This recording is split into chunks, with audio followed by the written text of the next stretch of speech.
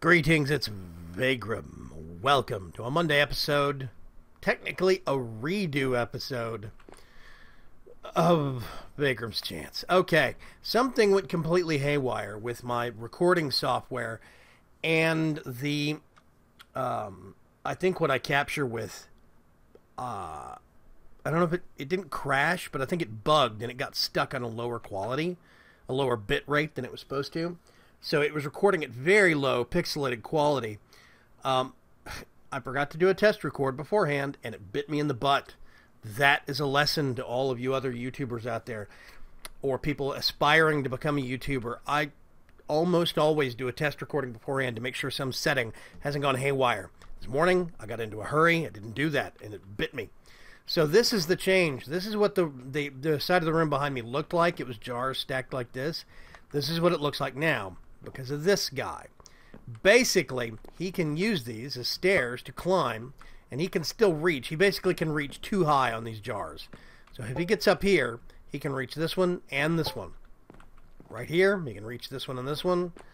Over here, etc., etc. So basically, it is jars and the stairs. I'm going to redo this side of the room.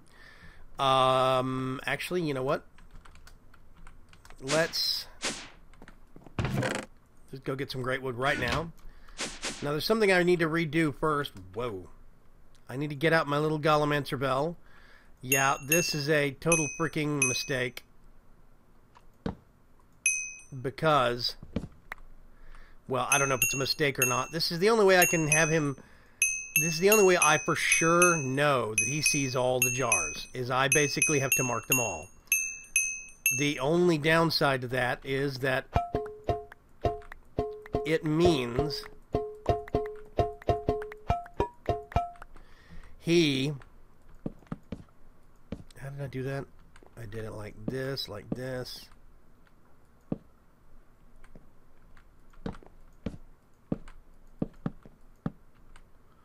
Something, something, something.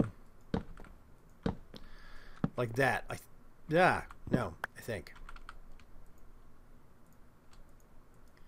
So basically, it's the only way I could actually assure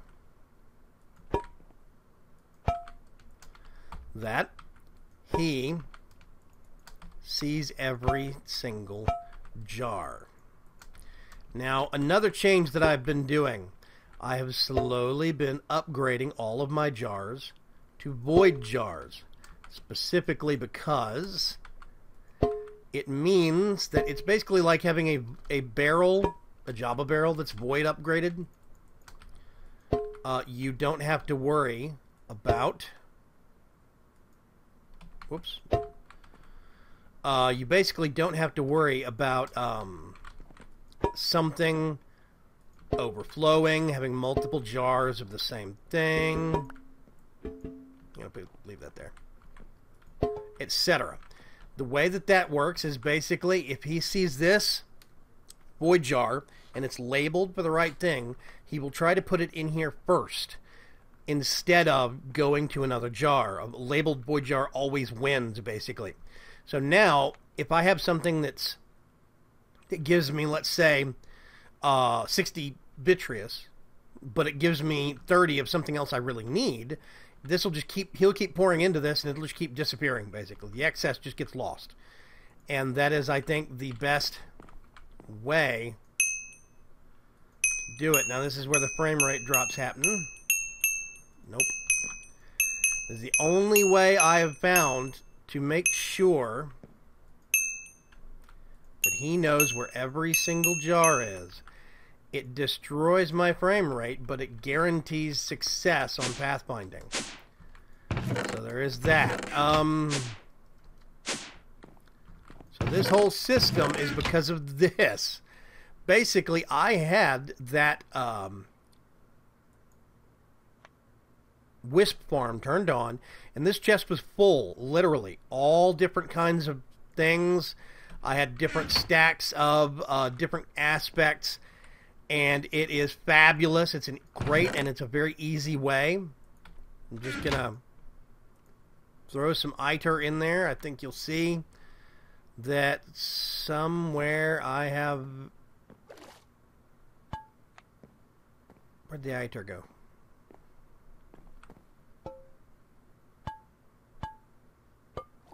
Aha, there it is. Yeah, ITER 50. Now there's something I know I'm out of, which is Preditio. Chaos. So I did all of this. I started overhauling this specifically because I got him. I set him up initially, and I tied him to... I right-clicked on the alchemical furnace when I set him down. I gave him his... oh, gosh.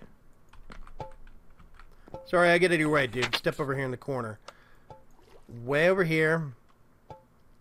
Yeah, his alchemy core. I gave him an alchemy core, which is an upgraded decanting core, and he went to work. And he works fabulously. So, now all I have to do is throw some things in the alchemical furnace, and he does the rest of the work.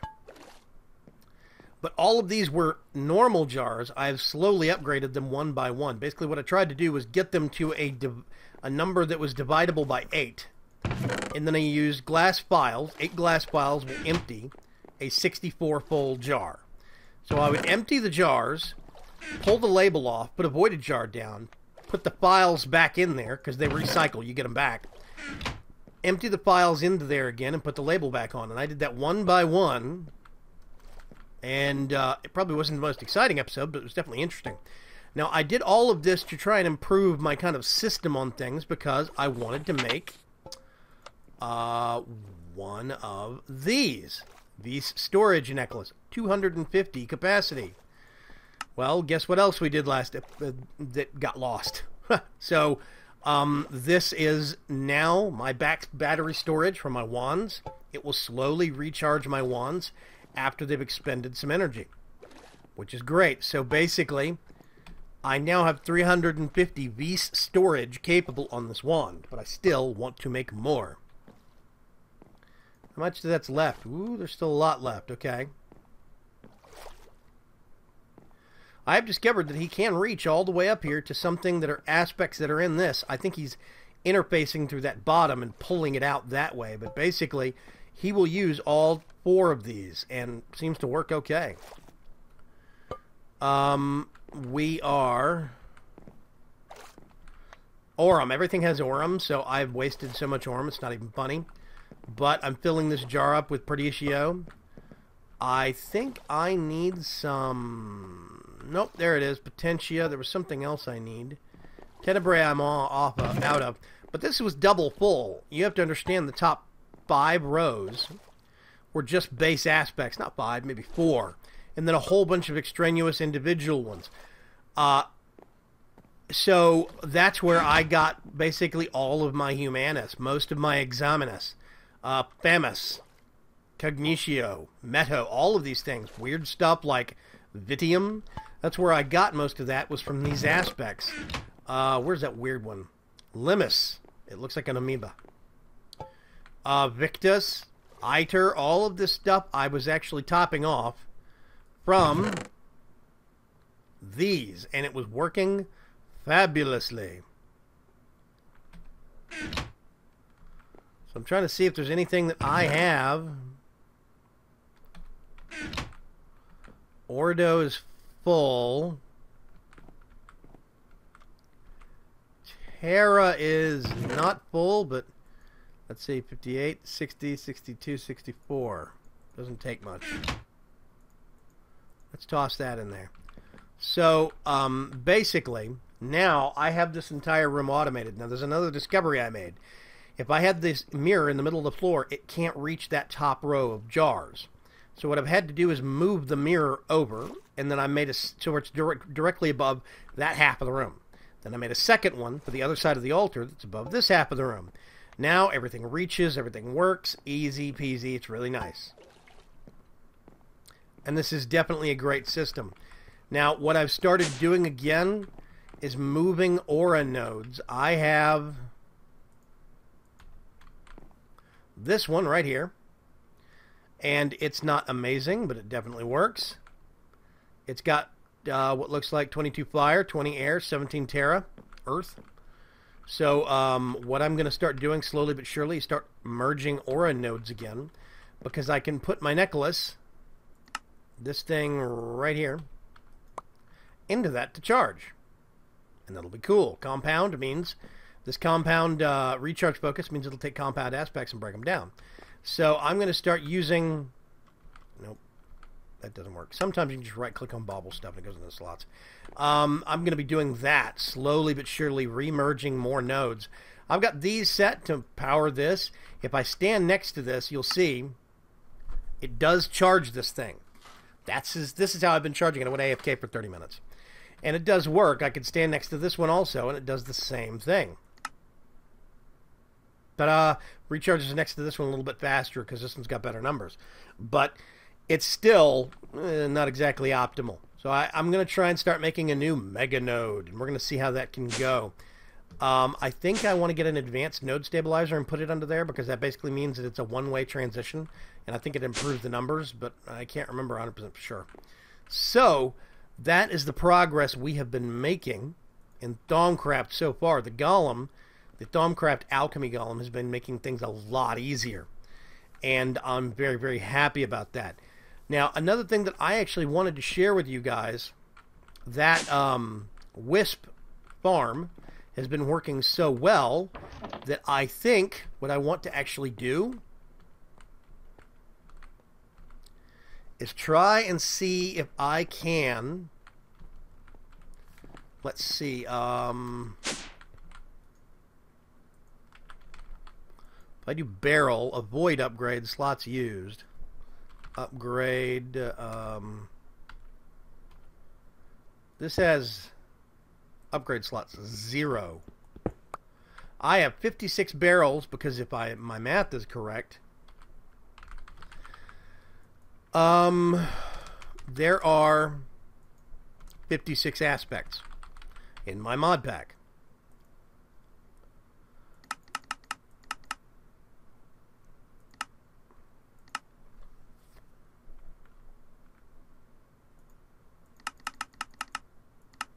Going to make a whole bunch of...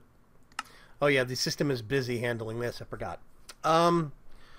So what I want to actually do is try and see if I can make an auto sorting system. I've done a little bit of math, and basically if I make a stack of barrels, 4 barrels tall, then I have to have 14 of those to cover 56 different aspects. If I put void upgrades on the barrels, that means that I will always have a max barrel of any aspect, and I can just leave the whole system running, which will be cool because that means that at any given time I go out there for whatever aspect I need, even the rare ones, and it'll be there. These, oh great, these only stack to 64. Yay. I mean 16. Let's do...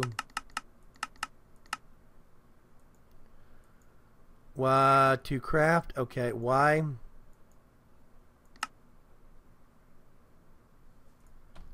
Oh, no crafting CPUs are available. What?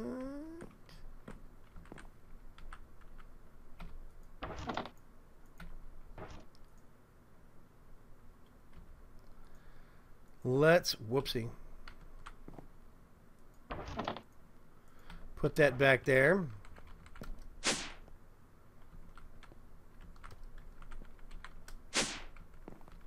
Let's double check this again. Structural.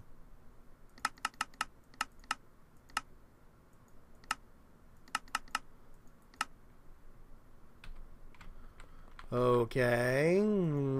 Something very strange is going on here.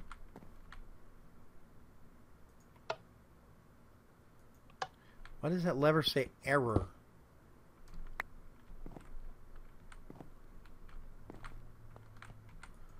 This is interesting. I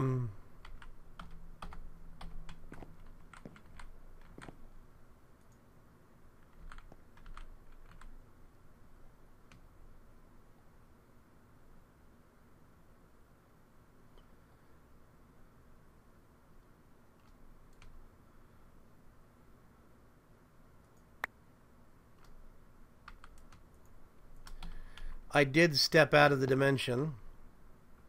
I think technically means that most of this has stopped working. Nope.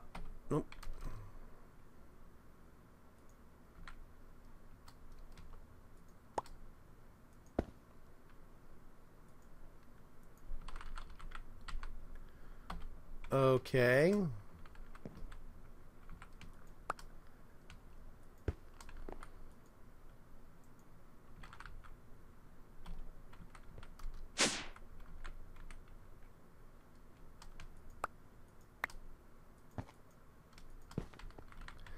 Bits of the AE system just kind of stop talking to each other at different points. And now, see, for some reason, I'm not seeing any. That's not getting power. I wonder why. Oh, I think I know why. I moved my lever, and it's an inverted bus. It's not a bus.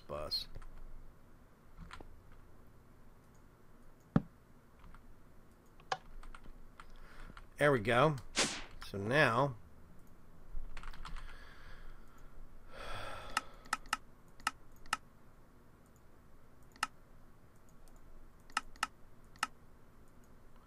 no crafting CPUs are available.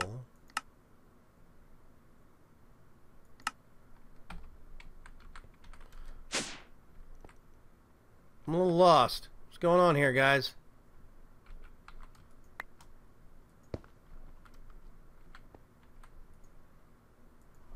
Structural...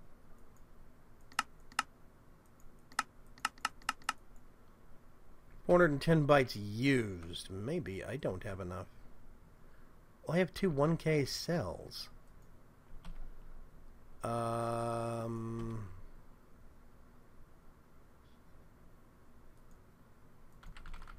Crafting. Nope, that'd be too easy, wouldn't it?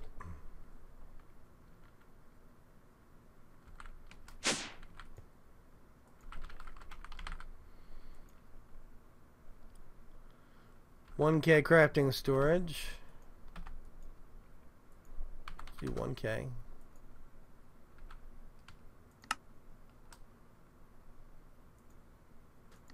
Two of those to start. I cannot do any actual.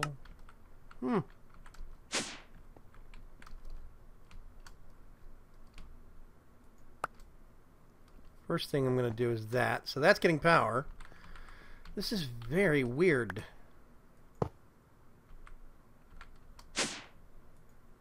I don't know why this isn't working. Okay, bugged. Apparently.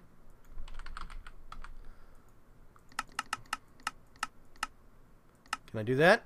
Yay! Okay, it's working. Don't know why. I still actually have to make a whole bunch of other upgrades too.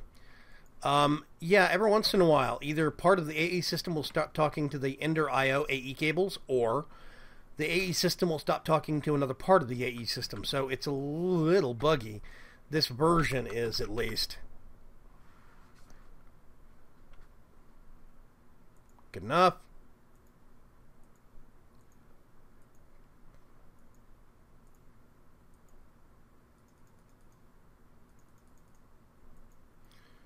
I think, yeah, I think that's right. Now, I also need void upgrades. Let's just do 56. This is going to have a whole bunch of crafting in its future also.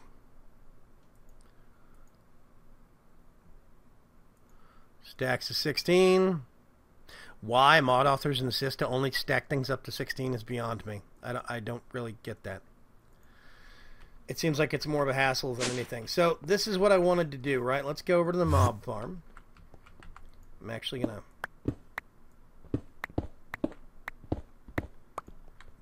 Basically, I'm going to renovate the hillside.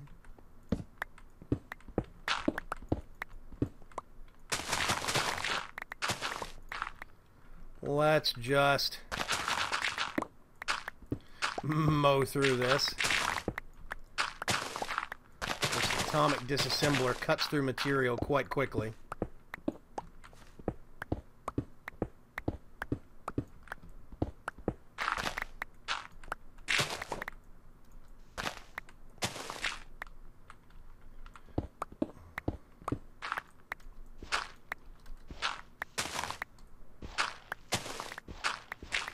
Let's just mow through this.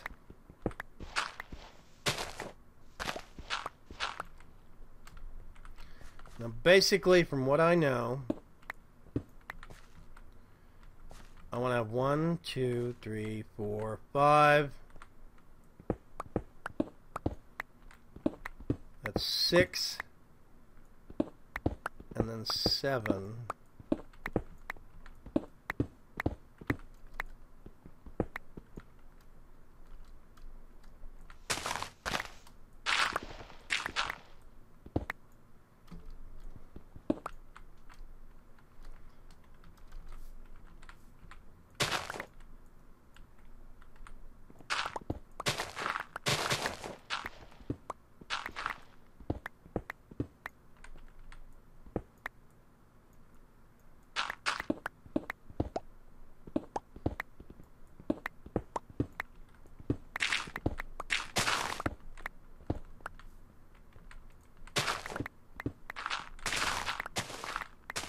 We're just going to have to remodel this a little bit, but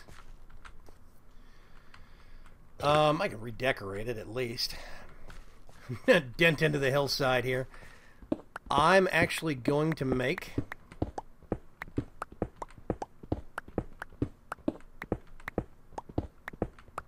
nice little alcove here. And let's get some of this, some of this. I'll put you right here, and I'll put you right there.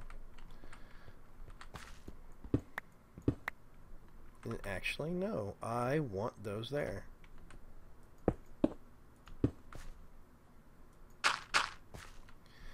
So, item conduits. We want to get... No, thank you, shift. Full stacks of those. Gonna kill those. And now the fun begins. Let me think. 1, 2, 3, 4, 5, 6, 7. But no, I still need to do...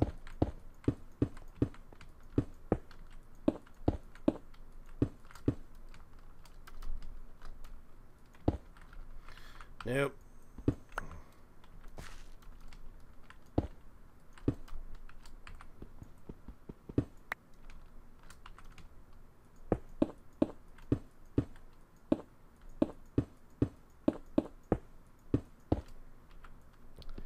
You see how big this is going to be. So if we did 5 at 5, 10, 15, 20, 25, 30, 35. Okay.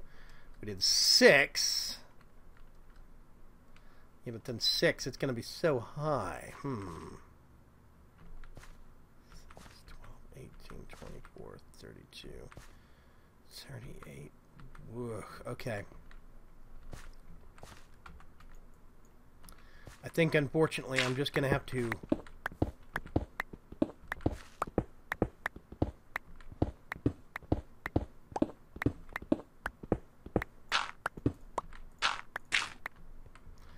indent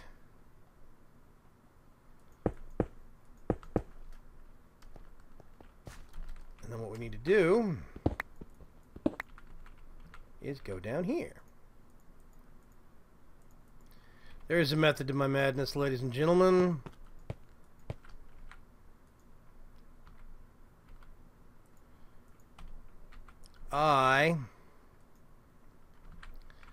Yeah, I would like to actually, thank you. Insert.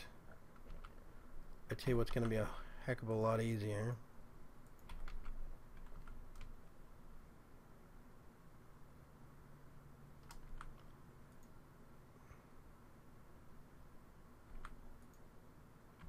What? There we go.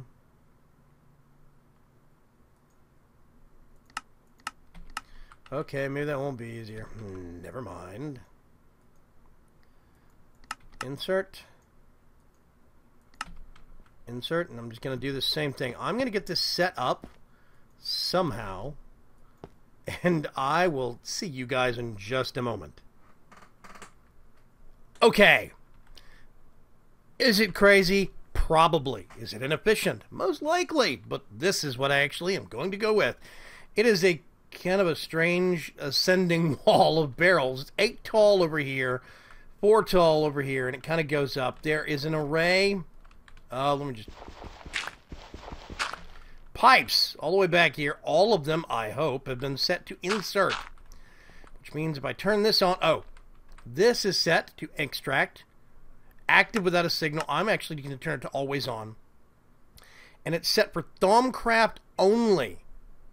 It's only going to extract Thaumcraft. Maximum upgrade on speed, which means very quickly, as soon as the actual wisps start dying, we will get Ethereal Essence. Now, the only thing that I've noticed... I probably need to upgrade the spawner. Hadn't thought about that.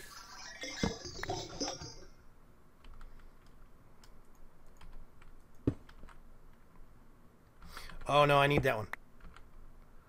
Let's just get one of those and put it there for the time being.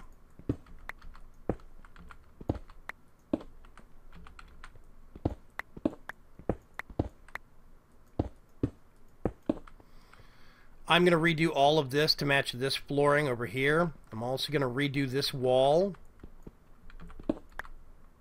to match this stuff.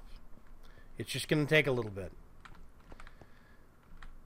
So this is the only downside that I actually foresee on this entire equation. I can't tell what ethereal essence this is. It's color-coded. But I do still stand by the actual premise of concept. This means that basically, whenever I want to, I can come over here, get a full stack or several stacks out of each kind and just go melt it down. Eventually, I'll have 56 individual void jars, and I can come over here whenever I want to, grab one stack from everything, funnel it into the actual alchemical furnace, and it's going to be fine. So technically, I don't need to actually know. Now, another thing that I did over the weekend, because I actually let this run long enough that it killed the Ender Sword in here, I actually have an item conduit that is set to... This is in-out. The extract is set to chargeable item filter. This is a great new addition to Ender.io. Recently new. Not recently new, but newish. Less than 25%, so this is always active. If this sword gets less than 25% charge level, it'll get pulled out into this single block capacitor bank right here. It'll get recharged, and then as soon as it equals 100% charged, it goes back into Killer Joe. Now, I have my pack set to where 100% of the damage absorbed goes into the battery if you get your weapons and tools up to Empowered 4. I have set my Ender.io that way for my pack. That means that this will never take damage because this will keep recharging it. We don't have to worry about it anymore. So that is going to be a great thing. I don't need those. You can see, by the way, they all have 2 upgrades on them, 2 structural upgrades. I have to have at least 2 slots to use a void upgrade, and the first one only gives 1. So you have to go to the second one, which means you have an extra slot available. Not much you can do about that. I could put space on all of them, might do that, but as it stands right now, I can now officially leave this running. The only thing I want to do is get a facade real quick. Do I have any facades? Falafels, as my friend Bevo says. Want to get a falafel. And we're going to go back down there. And Piffle. It looks relatively new again. Now, what I want to do, actually, let's pull this out. This is cobblestone with dark panel.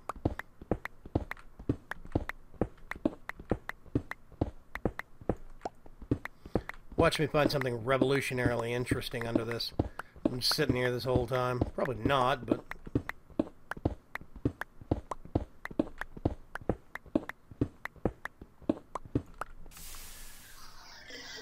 get a full stack of this. Cobblestone dark panel. Oh, there we go. It all matches up now. Yeah. Whoopsie. One floor to rule them all. Kinda. And then what I want to do with these, detailed cobblestone bricks.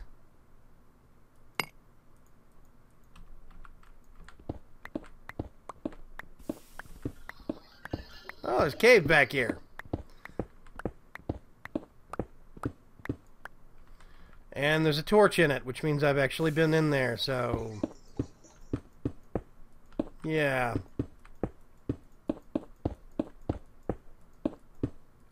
Just gonna cap this off, make it look nice. Let's go in ascending up to right about here.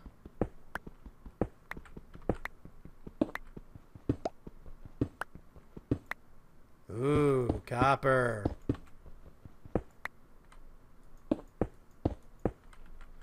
And we need to make more of that. Where was it?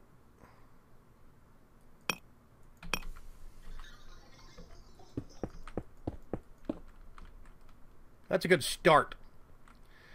I'll bring that up one more level, take it all the way across, but I'm going to worry about that later. As it stands right now, I think this definitely looks a lot more polished. I could put something over here if I wanted to, but basically, I'm just going to let this run.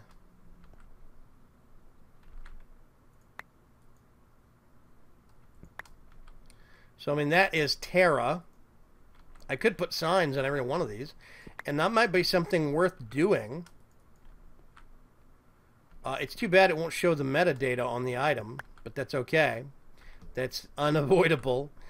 Yeah, so I'm just going to let this run. Maybe if I leave everything in the same barrels, then I can just put signs on the barrels, because I can still pull out past the signs.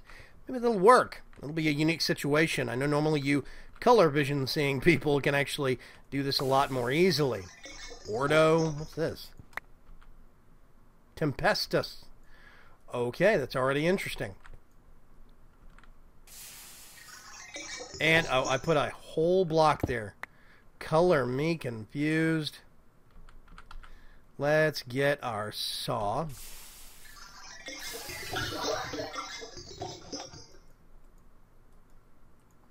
Grab that. That looks better-ish. There we go. I'm actually going to put this stuff in there for right now. It is a little bit of a catch-all chest, but hey, that's fine. There